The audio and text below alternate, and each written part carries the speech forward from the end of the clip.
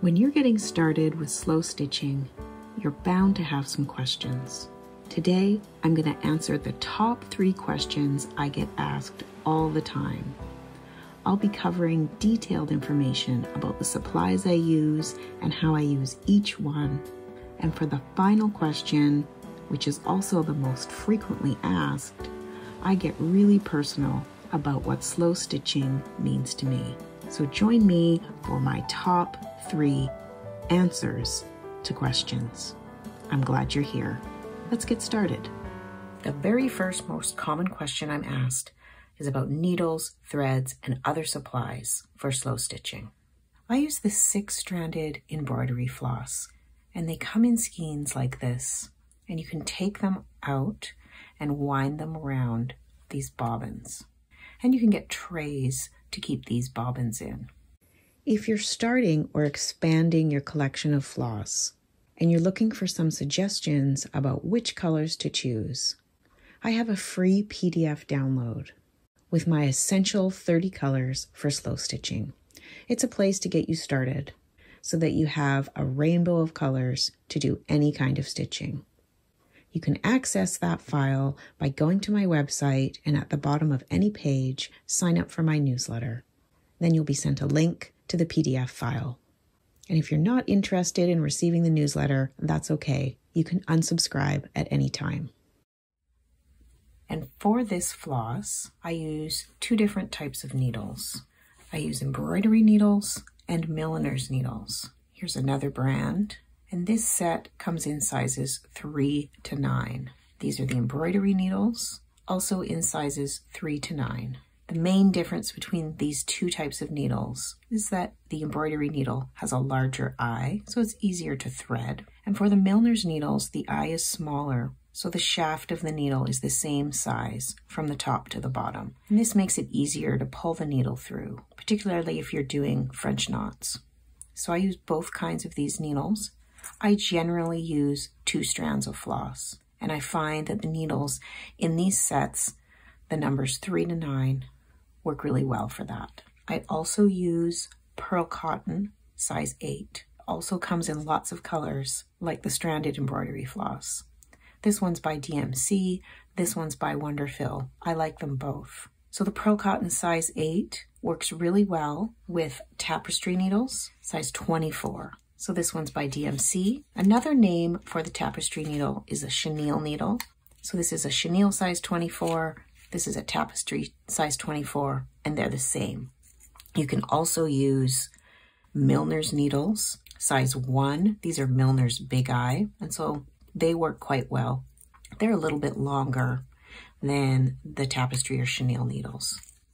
So any of these will work well with the pearl cotton size 8. I also like to use needle threaders. This is a nice one by Colonial. It has 2 ends on it. So the one end is for threading a larger or thicker thread, and the other end is for a thinner thread. So you just pull it out. This is the larger end, and you can use that to thread your needle. I also like to use these really inexpensive kind, and they usually come in a pack where there's several. So I find that it's really easy to always find one. And to use these, you take the eye of your needle and you thread it on, and you put your thread through here. I'm just going to use 1 strand to demonstrate. So you put your thread through the eye of here, and you slide the needle off, and then it's threaded. I also like to use thimbles. I have a few types that I like to use. This one is by Clover, and it has a hard end, so it's really good for pushing the needle through when you've got some thicknesses. Protects your finger. There's also these gripping thimbles, and they usually come in a set with different sizes so you can fit them on your different fingers. So if you're looking for these are often called silicone finger protectors. Sometimes they're marketed to guitar players, so that's where you'll find those. I find they're quite helpful. This one is called a soft comfort thimble. So this darker green part is silicone, and this whole end piece is hard. So you can put that on your finger. You can use it in a similar way to this one that has the silicone and the hard end. This one's more rounded. So it's really about preference, what feels comfortable on your finger.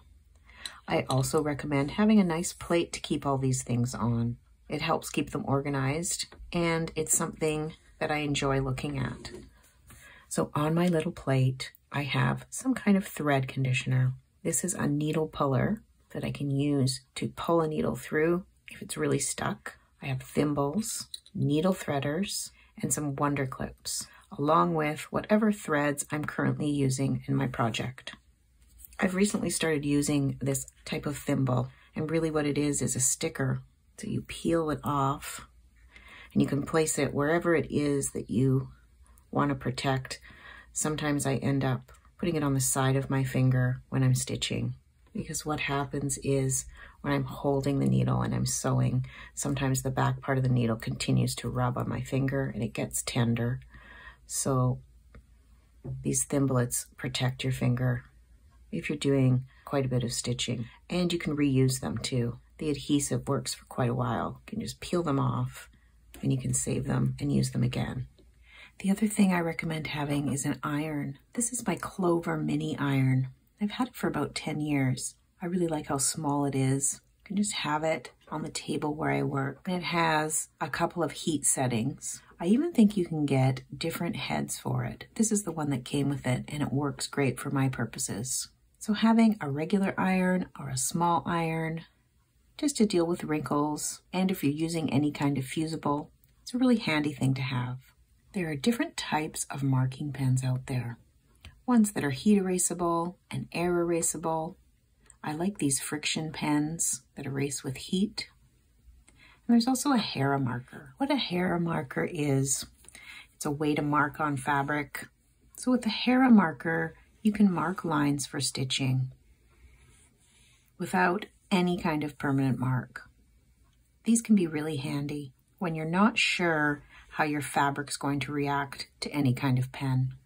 I also recommend having some kind of pincushion to keep your needles, and a pair of embroidery scissors are very handy to have.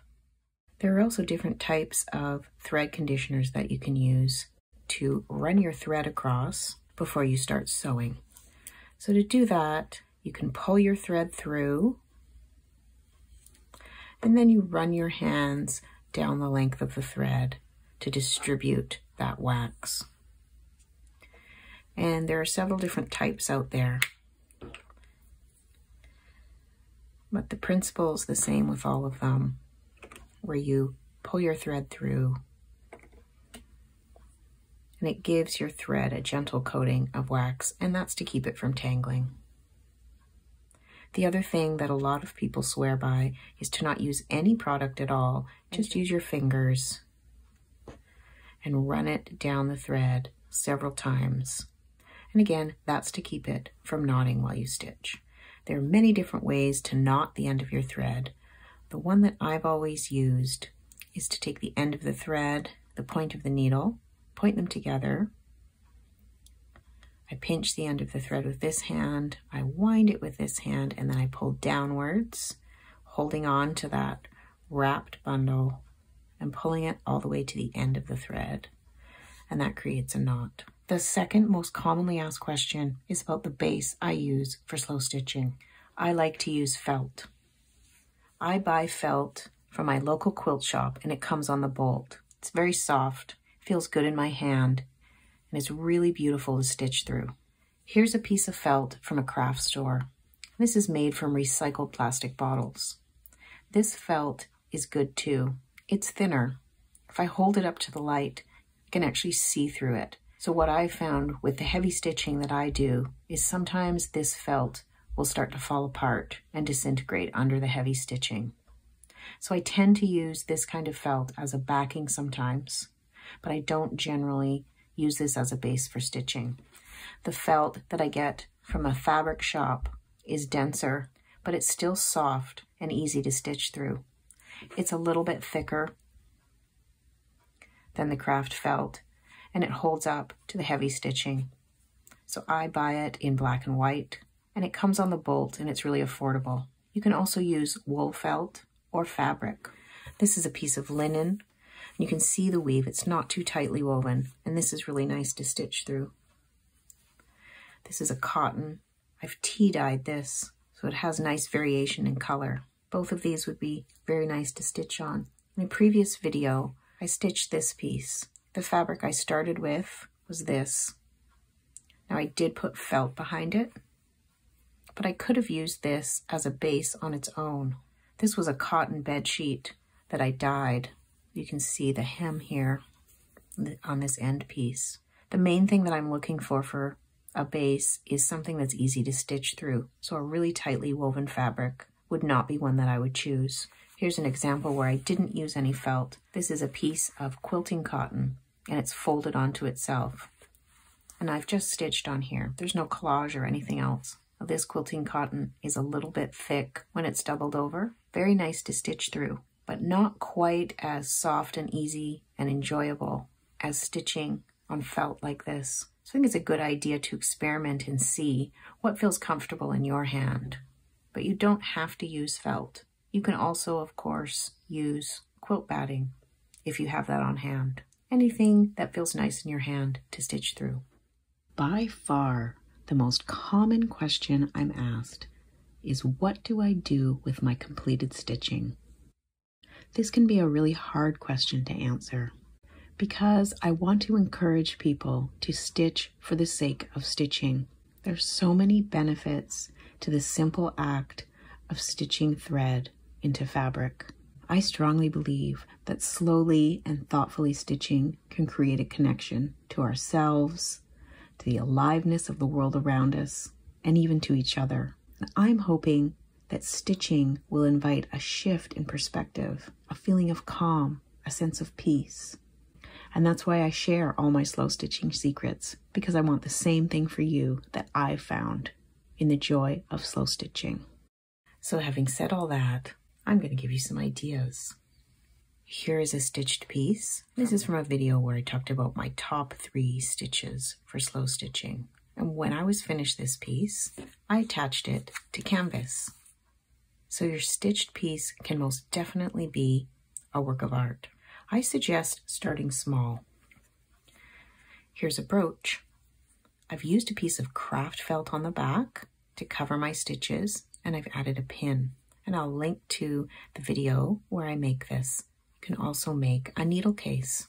I'm going to link to all the videos where I make these pieces. So here's the front and the back. So I have a pocket inside here and a place to keep my needles. This is a really nice beginner project. You can also make a pouch. This is a pouch that I made that I recycled, and I'll link to that video. This one, I added Velcro as a closure. And it's a great pouch to hold a few stitching things in. I've also made many drawstring pouches. I have a separate video on this rounded pouch, and that comes with a free template. You can also make a square pouch. This is one of the first ones I made. I've made so many of these. These are very addictive to make. They're great for gifts. You can make them bigger or smaller. Really versatile project. I've also made a bigger pouch. Now, this one has no closure, but because of the felt inside, it sits on its own. It's really great for storing, stitching things in. This was so enjoyable to make. So if you're looking for a larger project, it's a bigger piece of felt and fabrics to begin with. It takes a little bit longer. You can also make a scissors case, and I have a free template for this. Another really enjoyable project. I've lined this with craft felt. And there's my scroll project, which was so enjoyable. This is a larger project using my mini templates. I also have a video where I made this pincushion, and I use this constantly. Don't rule out mending or embellishing clothing. This is the pocket of an apron, and it had 3 holes in it, and I've mended them different ways. I think I'm going to continue and add more stitching. It's a great way to make a piece unique or to revive a piece. This is a beautiful cotton material. This shirt belonged to my mother. She's been gone a few years now, and I've hung on to this piece. It has some stains on it. And of course on white, stains tend to show up quite a bit more. So I think I'm going to dye it, and I'm going to add stitching all over it. I'm going to make it into something beautiful, which I think my mom would really appreciate. So this is going to be something that's meaningful and enjoyable. I did a series of videos creating these patches for the back of my jean jacket. I made this bunny patch, and this deer patch, and this fox patch, and then I attached them to the jean jacket and added some more pieces of fabric to fill in the gaps. If that's something that interests you, please check out that series where I complete this. And now I have a unique jean jacket, unlike any other. So as you can see, there are a lot of things that you can do with your slow stitching, but please remember, you don't have to. You can stitch a piece and save it, and maybe you'll find a use for it later, or maybe you never will, and that's okay. In the description, there's a wealth of information, all types of links to all the projects that I've mentioned. If you have any questions, leave a comment below. Thank you so much for joining me. I hope this answers some top questions and inspires you to get going with slow stitching. Until next time, happy stitching.